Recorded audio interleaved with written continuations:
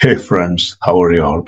Today is going to be a very informative video on changes in AI for the last 7 years, summarized into just 10 minutes. Let's dive into it right away. Let's see who are the beneficiaries here. AI students, new to AI, quick learners who want to learn very quick, those who want to learn with easy examples, interested in the latest, people who are interested in the latest AI developments, interview attendees, because there are a lot of AI jobs now. Interview attendees, this is very helpful, and also knowledge seekers. For all these people, this will be a very helpful video. Let's get to the first slide here. So the first point we have here is one of the most important milestones in AI is with the introduction of transformers in 2017. So this is a picture of transformer. With the introduction of transformers, everything changed in AI.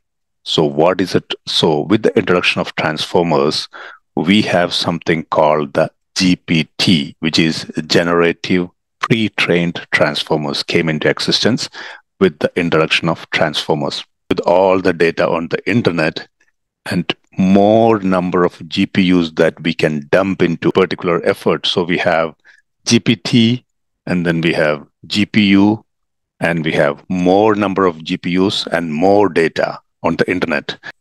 It's like neurons in our brain that can do sentiment analysis. So the GPTs are almost working like the neurons in our brain. It is doing the processing. And with access to more and more GPUs and with access to more and more data on the internet, GPTs can do magics. It can understand if human is feeling good or bad about a product. That started in 2017.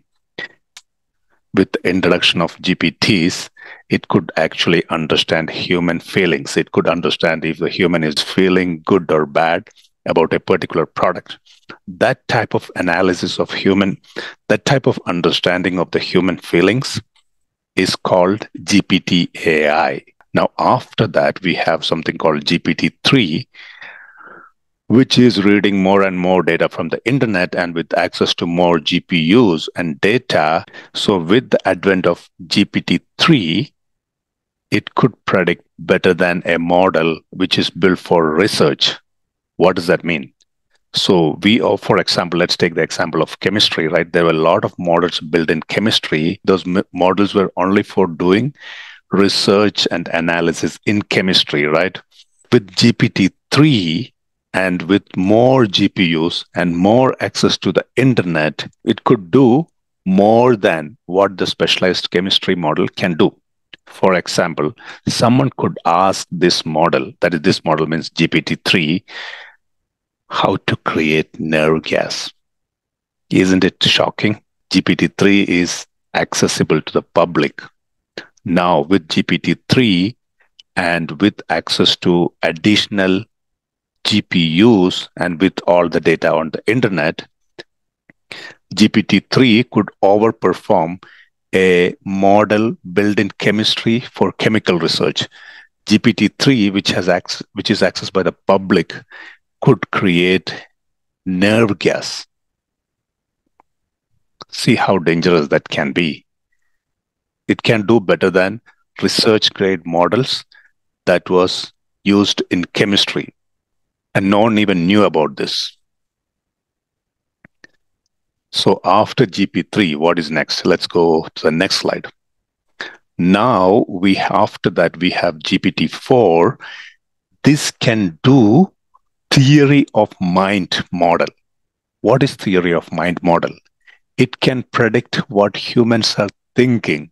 So first, it could predict the feelings. Now it can predict the thinking. GPT-4 can predict what human beings are thinking. GPT-4 has access to all these extra GPUs. It has access to the entire internet. It has access to the data on the internet. It has access to the books on the internet. It has access to the research on the internet. It has access to psychology, fiction, non-fiction, all this. With all this data, all it has to do is to predict the next word that humans are thinking.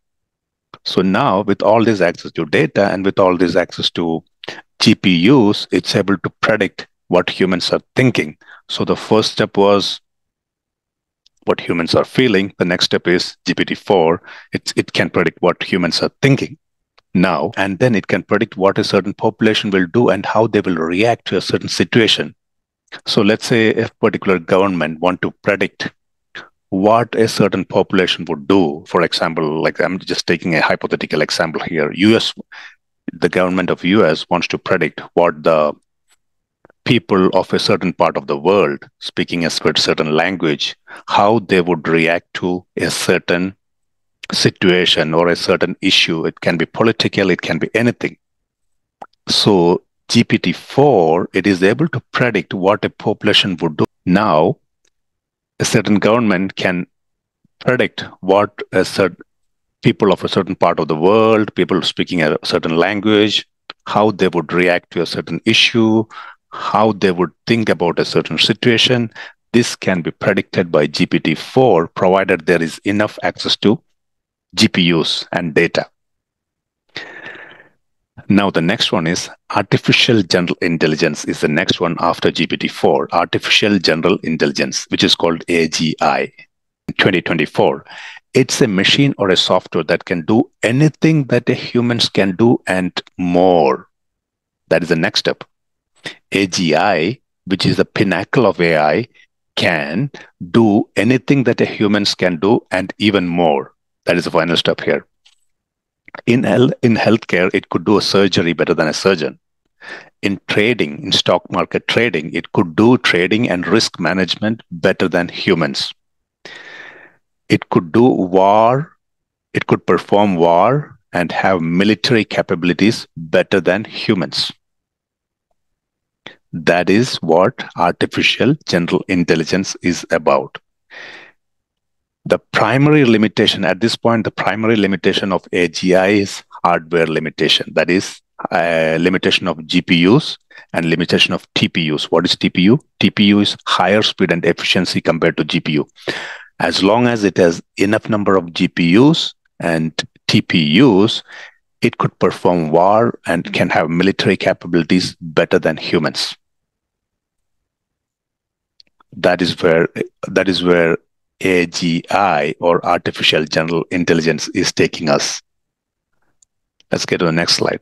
Then we have what is called DALI 2, DALI 3. They have the ability to work on different types of data, and this is called multimodality, okay? It can take input as a text or audio and turn it into image. So let's say, for example, someone is committing a crime and paint me a picture of a man who would have done this crime, and we are feeding it to DALI 3 or DALI 2, and it's actually giving you the picture of a person who would have actually done the crime. Let's get to the next one. The next one is Sora. Sora, what can Sora do? OpenAI introduced Sora, which is a text to video model. So now, initially it was text converting into images. Now with Sora, it can convert text into videos. So it can create imaginative scenes from text. Just by providing text, it can create imaginative scenes. It is a limited version released only to certain people. There is, as of now, it is a limited version released only to certain people like movie filmmakers and designers. And the reason is because they want to take feedback to make it more, to make all the improvements. So that's a limited version. But now for you to use this Sora, or for you to use something called InVideo AI, InVideo AI is another text to video converter. First of all, you should have access to premium ChatGPT account, right? So you don't need to wait for Sora. You can use InVideo AI if you have access to premium ChatGPT account. So how does it look like? InVideo AI, you type the text here of the video that you want to generate, and it will automatically generate videos for you. All you need is a well-written prompt, and you can generate beautiful videos. Let's get to the next slide. Now, the next one we have here is a company called Figure, in collaboration with OpenAI, is finally coming to speech-to-speech reasoning. What does that mean? Figure, a company, is created robots in collaboration with OpenAI, and it has given a physical body to ChatGPT, because everybody is familiar with ChatGPT, but it was just an app. Now, with robots coming into picture in collaboration with ChatGPT, now ChatGPT has a physical body. So the company name is Figure, and it has developed these robots that can do logical reasoning. What does that mean? These robots are not pre-programmed. They are using neural networks, which is the same as the networks that is in our brain, which is the same as network of neurons that is in our brain. They are using neural networks to learn the behavior. So every time they're learning the behavior, they're not pre-programmed. It's improving on the behavior step by step using trial and error, because it can understand our language and it can react. That is what speech-to-speech reasoning is all about. These robots are going to take away a lot of jobs, but at the same time, a lot of new jobs will be created. We now have GPT-5, which is robots interacting with humans. And now, in my upcoming video, I'll be explaining jobs that will be more in demand and jobs that will be less in demand, or the jobs that will disappear because of the recent changes in AI. So in the next video, I will explain which all jobs will be in demand, which all jobs might disappear. Because as you can see, robots are now speaking to human. They can understand, they can feel, they can think, and they can do many jobs better than humans. So as always, I really thank you for watching this video. Simplified, easy to understand video. And for me to have the motivation to keep creating useful contents like this, please subscribe, because when you subscribe, that gives me the motivation to create useful, simplified videos like this. And thank you very much. I appreciate your time. I talk to you later. Bye now.